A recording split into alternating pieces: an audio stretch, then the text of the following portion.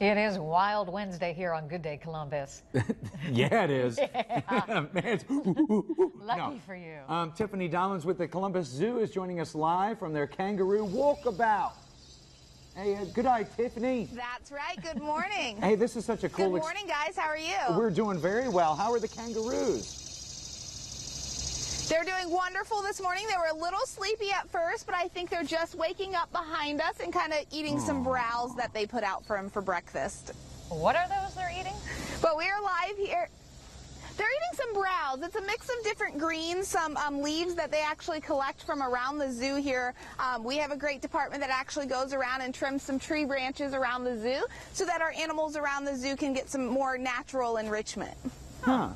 Well, we know that it's kind of like hot and humid today, and I mean, obviously they're quite furry. How do kangaroos like the heat?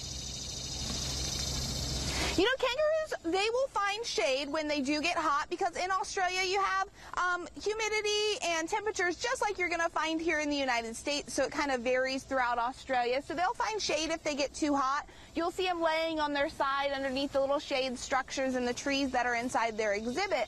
And what you're seeing behind me are red kangaroo. We do have one gray kangaroo on exhibit, but mostly reds. And they are the largest species of kangaroo found in Australia. So these guys can get up to 200 pounds. A male could when full grown. Is that one that's kind of like just still laying down back in the background back there? Like, hey, leave me alone, I don't want to get up yet?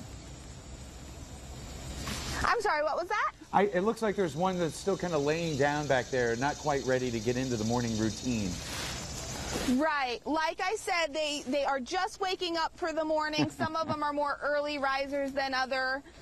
You know, just like us, it takes them a couple of minutes to kind of get up and going. And if you notice the size variation, there are different ages here. There are also mostly females. We actually only have one male on exhibit. He's the largest out of all of them, but you won't see any babies here on exhibit. We don't have any breeding males here on exhibit, just the one male and then all of the females.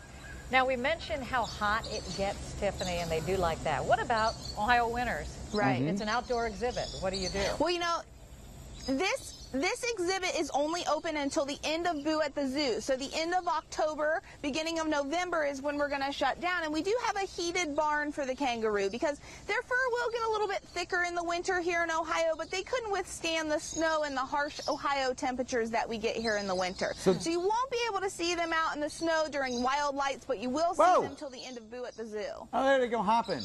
Oh, yeah, that's what we wanted to see. So in the wintertime, they don't actually. Yeah.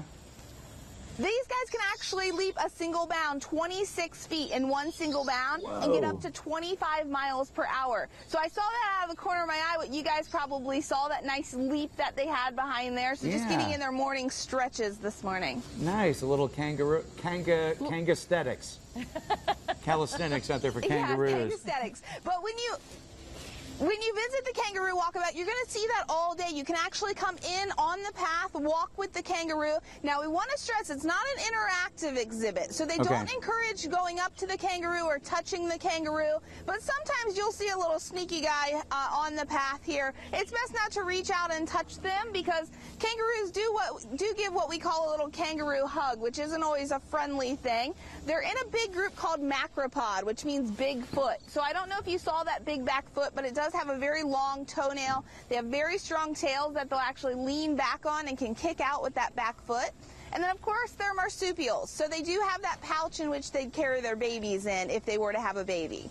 All right. Well, Tiffany at the Columbus Zoo, thank you so much. And thanks to the kangaroos because we know it's early for them. So we appreciate it. It looks cool. I want to go. Go on walkabout with the kangaroos. Yeah, I figured.